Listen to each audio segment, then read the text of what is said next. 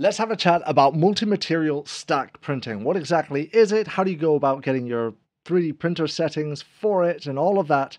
But first, let's figure out why it exists. So the reason why it exists is this here is called iron stack printing, which is between every multi-board tile. We've done an ironing pass with the 3D printer, which basically means it's not extruding, it's just putting its hot end across everything to make it super flat. So then you're able to just grab a tile, and you can see here, it takes a bit, and you can just pull it apart like that. Now, that takes a very well calibrated printer to pull that off. Different materials act differently to one another, and honestly, I get it. It can be a little bit tricky to sort that out. So if you have a multi-material printer and you don't mind adding a little bit of extra time, that's when multi-material stack printing really comes into its own. But there are a couple of pros and cons. So let me just quickly run down. I have a list right here. So pros, multi-material gives you a much cleaner bottom when you're separating the tiles. So here it is, a close-up of what it looks like when you've done an ironed pull apart. So underneath the iron tile, it looks like this. And then right here, that's what it looks like underneath a multi-material one. Now, objectively, you might think it looks worse. It also depends how you have your print settings sorted out. So either way, it's a little bit marred compared to just printing them one by one. So that is it. The other pro is that they're just easier to take apart because what we're doing here is taking advantage that PETG and PLA just do not want to stick to one another. And that's why they're easier to take apart. But there's a whole bunch of cons. The multi-material stack prints, well, they're usually slower to print. In fact, here's an 8x8 core tile multi-material. Here's an 8x8 core tile iron printing. The trade-off doesn't look right, does it? And on top of that, here it is as a 4x4. Does the trade-off look right? It's up to you if you think that trade-off is worth it for you. Of course, you also need to have two different types of filament. You need to have PETG and PLA, and I really do mean this. Every single filament is different here, so you're going to need to do a lot more testing than just the ironing to figure out what exactly is going on there.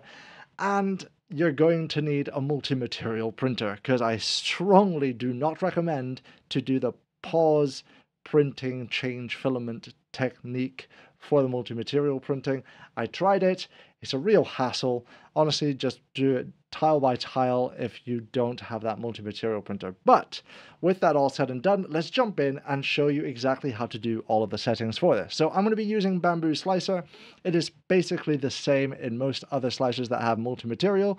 So first, you're going to need that test file. The test file is down below. It's a little 2x2 multi-material print tile like so. What I'm going to do is I'm going to right click it and split it by objects. Now, that's right, inside of this one file there's actually two objects.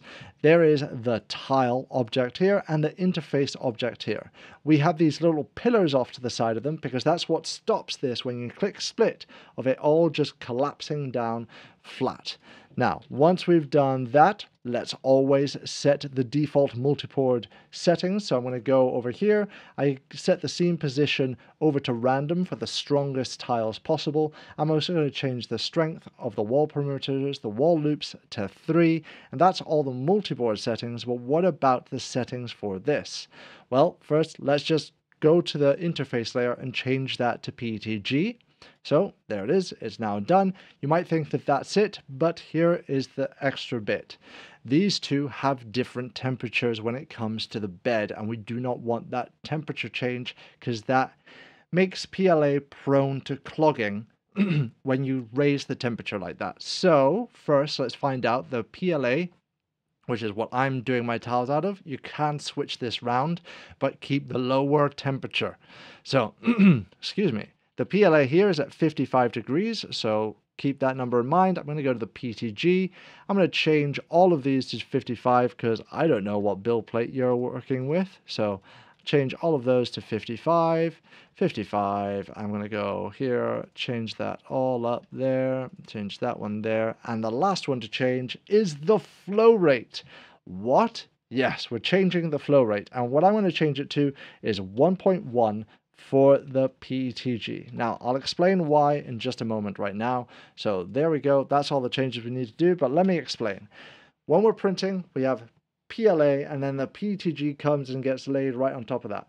PLA and PETG are literally water and oil, and they do not want to stick to one another. So how can we force them to stick to one another? You over extrude the PETG so that when it's extruded, rather than laying on top, it actually bulges out a little bit and just grips the bottom stack by just a tiny little bit, and that makes all the difference. I had countless failures before.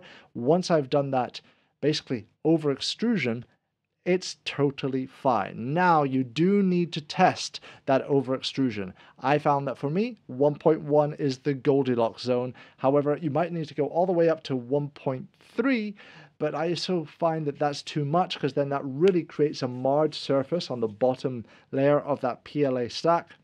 You might need to go all the way down to just 1.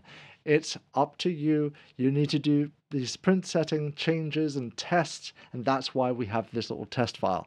So let me just jump back to the screen here. So we've got it here. It's now ready to go. All I'm going to do is click slice, and once this is sliced up, you'll see that we start with 2 layers of the PETG and the PLA together. I did 2 layers because it's easier to remove, and then it goes and does the entire tile. Then it finishes the tile, it does the PETG, and then it starts the other tile. And it's that simple and easy. Now, what happens when you're trying to do a great big tile? Because you've got this lovely purge tower as well. So I have that right here off to the side to show you as well. So let's grab an 8x8 core tile and do the exact same thing. So we already have all the settings in place, but what we want to do is right click, we're going to split it by the objects.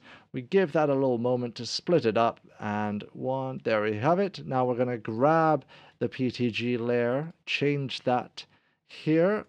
Perfect. And now you can see we have this purge tower in the way.